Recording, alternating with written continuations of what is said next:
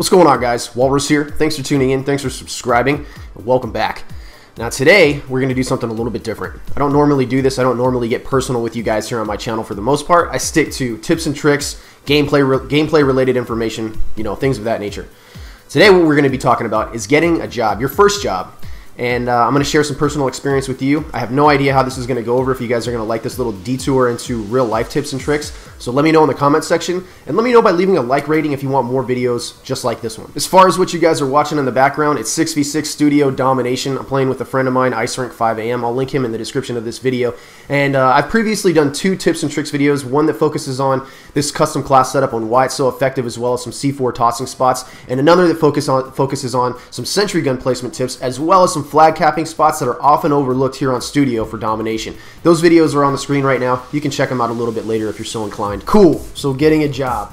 Now this video is going to be more of an introduction to this series that I'd like to do more of if you guys want to see it. And this subject, this topic, there are a lot of variables involved, such as where do you live? What's your life like at home? Do you have access to transportation to get you to and from work? Do you have access to some business professional or business casual clothes so that you can look sharp on an interview?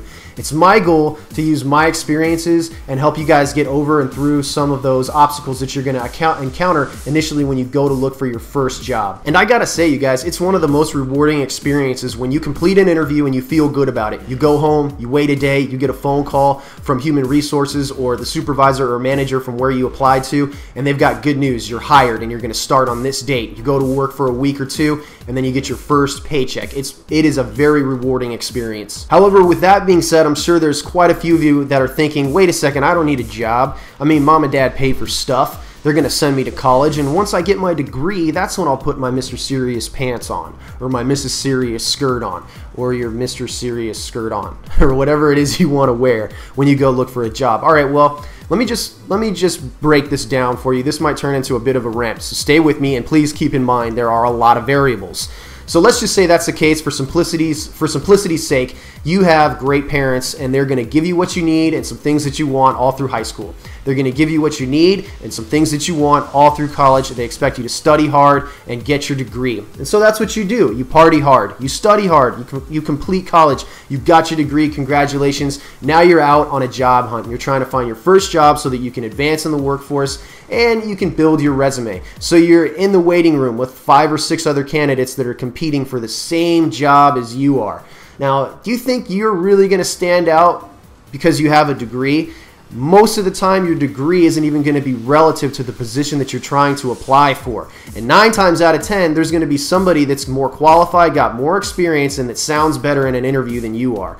So just consider this for a second. So you got candidate A, which is you. You got your degree, but you have no work experience. There's no way for the human resources manager or supervisor to gauge your performance in this position and whether or not you're going to be competent enough to do the job. And now there's candidate B. Candidate B wasn't really cut out for college. They didn't go to college. Instead, right out of high school, they started working. And they've got 4 years of work experience working for different companies, working with people from different cultures, ethnicities, different backgrounds, getting along with them, problem solving with them. They understand what it's like to be under pressure and meet a deadline, make a goal, things like that. And then there's candidate C.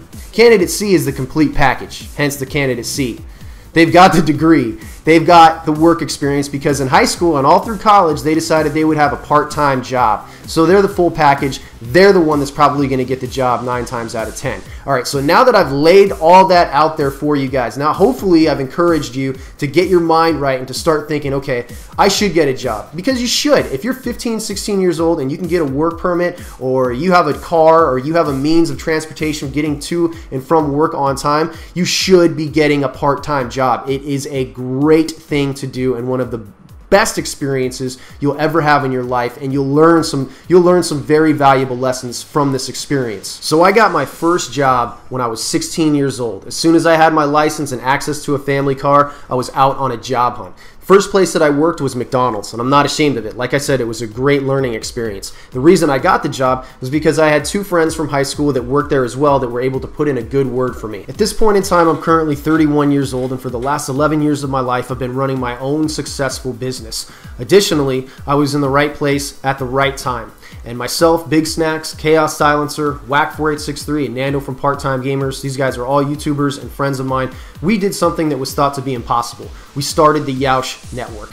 And in a future video, I'll tell you guys a little bit more about my role in both of these companies and what I do. Objectively speaking, it's my goal to go over this process with you chronologically, starting from the beginning of the process and ultimately concluding with how to leverage the experience, knowledge, and the skills that you've learned at your first job into a new opportunity that pays more, has better hours, and essentially is a step up from your first job. Keep in mind, there are a number of different factors involved in this process. I personally have over 15 years of experience in this crucial fundamental of one's lifestyle, and whether or not I continue with the series is entirely up to you guys. Now, the first thing that we're going to discuss is attitude and expectation. With this being your first job and you basically having zero experience, do not expect to get a job that's going to pay more than minimum wage. You need to make up your mind that you're going to take what you can get and commit at least 6 months to a year working there. With it currently being summertime, your availability should be fairly open, and a lot of companies do what's called seasonal hiring, meaning they're looking to take on more staff specifically for that time period, such as summer or winter break, Christmas time as well.